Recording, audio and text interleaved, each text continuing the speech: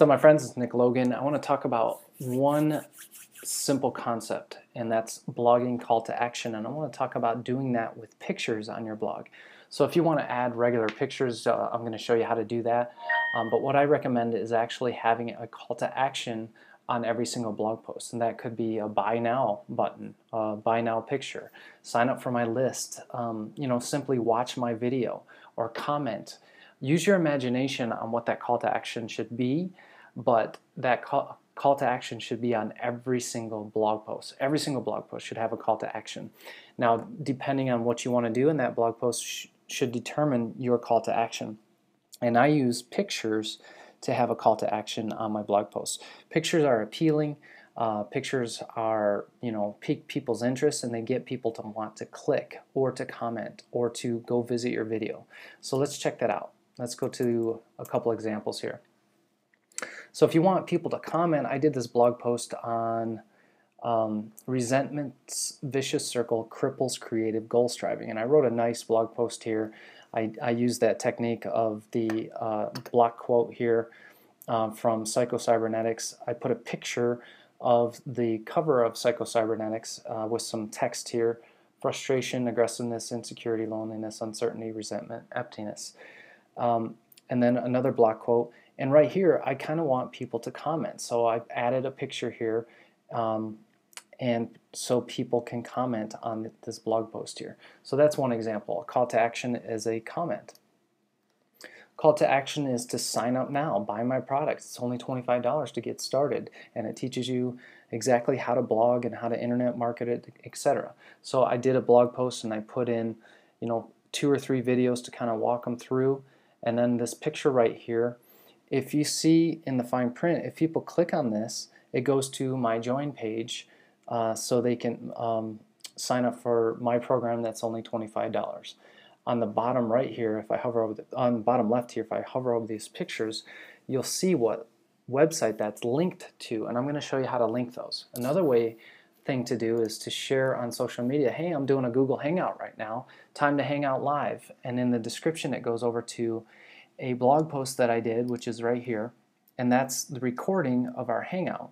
And I just, when you do a Google Hangout, it goes to your YouTube account, and you can copy and paste that code into your blog post, and they can have the opportunity to watch that. So I shared on Facebook a picture.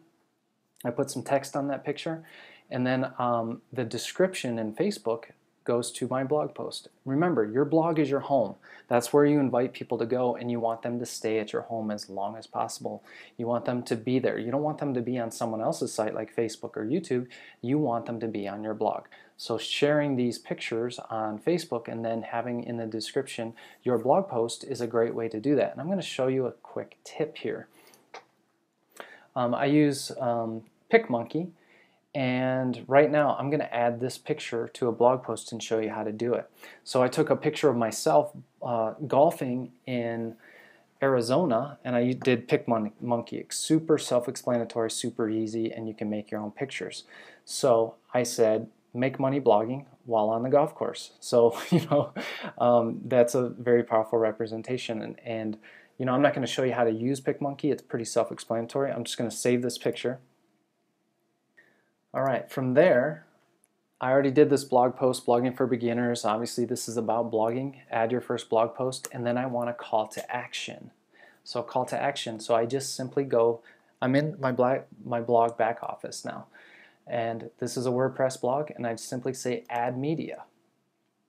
Now I know where I put that picture, so I go upload files, select files, and then I go find it.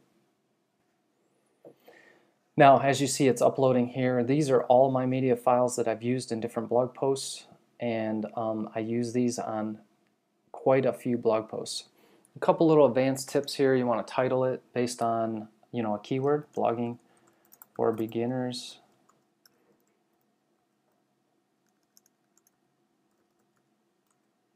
The alt text is also something you want to put some keywords in there, blogging for beginners.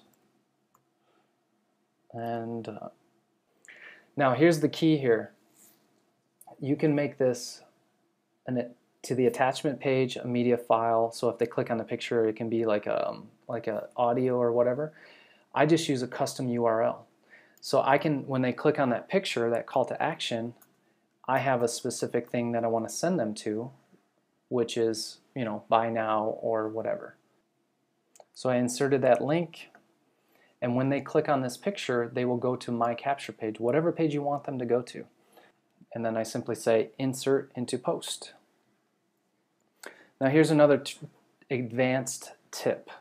So if I go to the visual tab, I already put a title up here. I put some text. I put a video, put some more text. I put another video, and right here is my picture. So what I can do, this is an advanced thing. I can click on this picture. Remember, I'm on the visual tab now. I can click on this picture, go over here to edit image. And instead of bothering with sizing this picture, I can go to advanced settings to make sure that it fits the way I want it to fit. So in the advanced settings tab, I can wipe this out, the height, make it blank, and then in the width I can say 100%. 100% and eliminate the height. So that what that will do, I'll show you, it'll make it the perfect size to fit my blog. I'm going to update and I'm going to visit this page now and I'll show you what I'm talking about. So I can view post, right click, open link in a new tab. This is already published, and as you see, I have my blogging for beginners, and I don't have a lot of text in here. I can add text later.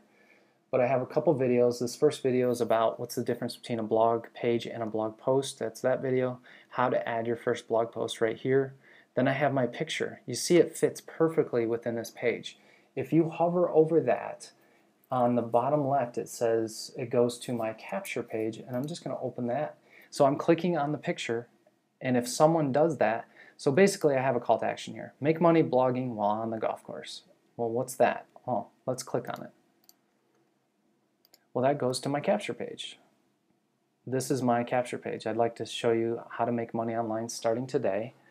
Send me my free video. They put their email in, and now they're part of my email series and my funnels and part of my process. It's a very powerful way to add a call to action. So we said a call to action could be buy my stuff. A call to action can be, comment. It can be, hey, check me out. I'm on a live Google Hangout right now. Well, Google Hangouts are recorded, so I put that Google Hangout on a blog post, and that's there.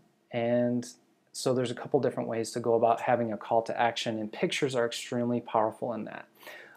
They don't have to be a call to action, but you can add pictures to your blog post to make it visually appealing. People don't want to look at a blog post that's just text. They want to see video. They want to see pictures. So I pretty much covered a lot of the things that you can do to be a successful blogger. I covered how to add text, how to add links, how to bold, how to italicize, how to add video, how to add pictures, how to add a link to those pictures, how to add links within your blog posts. With that being said, you pretty much have everything at your disposal to be a successful blogger. So with that being said, have a great day, my friends, and we will talk soon. See ya.